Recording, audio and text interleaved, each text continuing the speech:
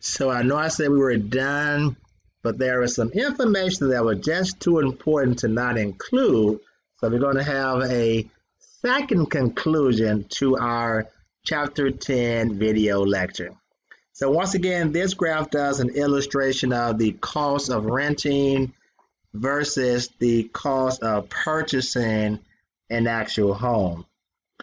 And what we're taking a look at would be the actual benefits of purchasing a home compared to those of actual renting. So you add up all the different costs from the home purchase, it would total $49,356 compared to the cost of renting over that time period was $21,660. However, because of the cost of the home purchasing, you do have what we call an equity investment. You have an actual asset. Your home is something of value that you consider to be an asset. And once again, there's also tax savings that come from buying a home because the mortgage interest that you pay on your home, as well as the real estate tax, are tax deductible, and they could have an impact on your actual tax return. Now, there are other types of mortgages that I want to talk to you guys about. Make sure you're aware of these. What we call special types of mortgages. One is a graduated payment mortgage. So once again, when you're signing any type of mortgage contract, please, please, please read those terms carefully.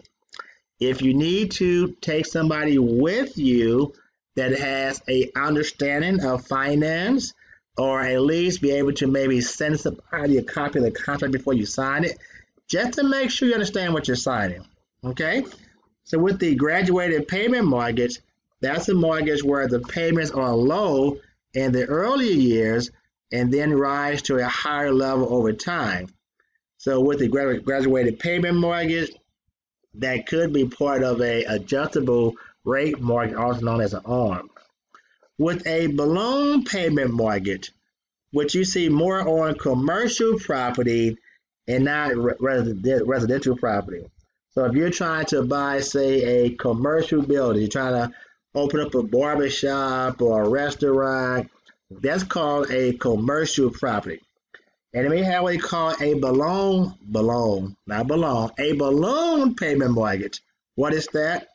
That's a mortgage where the payments are low, relatively low, but then one large payment is required after a specified period to pay off the mortgage loan. So I give an example. You may acquire a building as part of a commercial property, and let's say they may give you a 3-year mortgage over 36 months.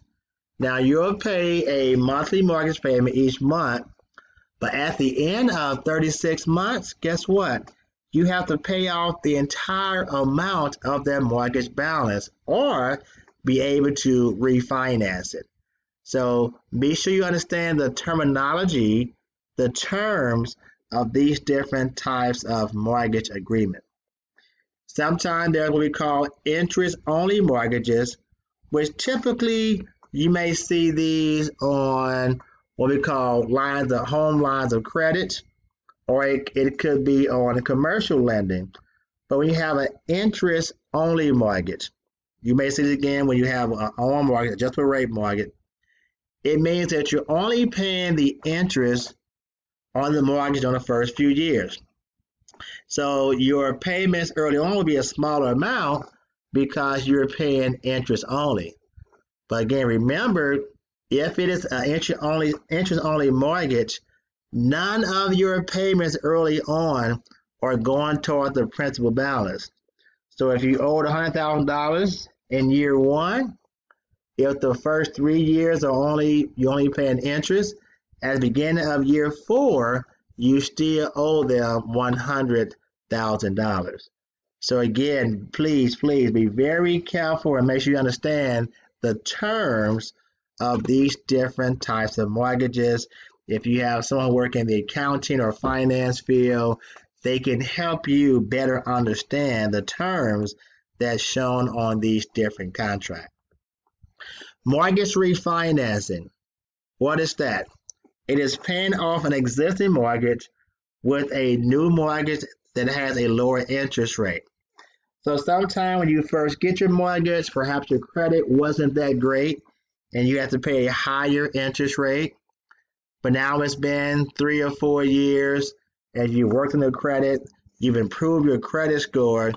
It makes sense to refinance and try to obtain a lower interest rate that's going to lower the amount of your monthly payment. A rate modification are available to some fixed rate mortgage holders. So when there's a crisis, and it doesn't have to be a crisis, but sometimes you can talk to your mortgage company and they will reduce the actual rate that you're paying because of your situation financially. Perhaps you lost your job, something of that nature. So you can talk to your mortgage company to see if it's possible to what's called a rate modification. And then a refinance analysis is just comparing the monthly savings of refinancing against the cost of refinancing. Because yes, there is a cost to refinance a loan, but you want to compare those costs against your cost savings long term to see, is it worth it to refinance your loan, get a smaller interest rate by doing the actual refinancing. So if you have more questions about refinancing, you can go to the website mortgageloan.com, do a search on the term refinancing, and they'll provide you additional information on how to refinance the loan. Okay? So these are key takeaways regarding mortgage loans pertaining to your financial plan. Question number 1, what mortgage amount can you afford? Okay. Question number 2, what maturity should you select? 15-year mortgage, 30-year mortgage? Should you consider a fixed rate or an adjustable rate mortgage? So these are key questions you want to ask yourself when you're preparing your financial plan. So again, here we have an example of with a 15-year mortgage, your monthly payment will be $791 compared to a 30-year mortgage is $537. That's based upon borrowed $100,000 at a 5% interest rate. But with the 15-year plan, notice that, let me go back, total interest paid is $42,000 compared to a 30-year mortgage, $93,256. Okay? So this is the comparison between the 15-year mortgage compared to renting. So if I decide to buy a house, then yes, my payment is higher than the rent amount, $191. But sometimes your mortgage payment will have to be lower than what you're paying in rent, because this $600 is really not the current market rate. If you're trying to get a 2-bedroom house in 2020, you're looking at about $800 to $850 that you're paying in rent. Okay, but in this situation with the $600, excuse me, being the rent amount, you're paying $537 as a mortgage payment. The mortgage payment is actually cheaper than the rent amount. But again, I do want to caution you all that this monthly payment you see here does not include insurance and taxes that you must pay on the property. So the insurance and taxes may add another $100 to $200 to your monthly payment amount. Okay? So again, the decisions. The monthly interest payment for a house for $100,000, it could be $791 a month.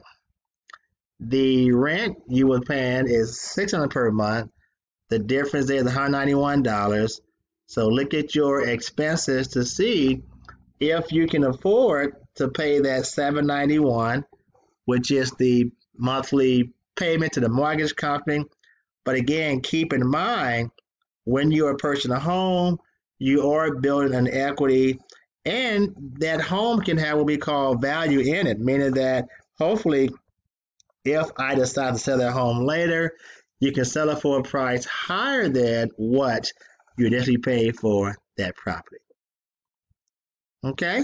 So again, decision, do I want to do the shorter time period, the 15-year mortgage, and save on interest, or do I want to do the 30-year mortgage and pay more in interest? Now, you do have another choice. You can do a 30-year mortgage, but then just make extra payments against that as you have the income coming in. So that way you're not required to pay that high payment every month. But again, when you have the funds available, you're able to pay extra against your mortgage payment to reduce the amount that's going to be owed. Okay? So now that really does conclude our Chapter 10 lecture. So hopefully you will take the information in stride and use it when making a decision on the purchase of a home. Okay? With that, I will say farewell.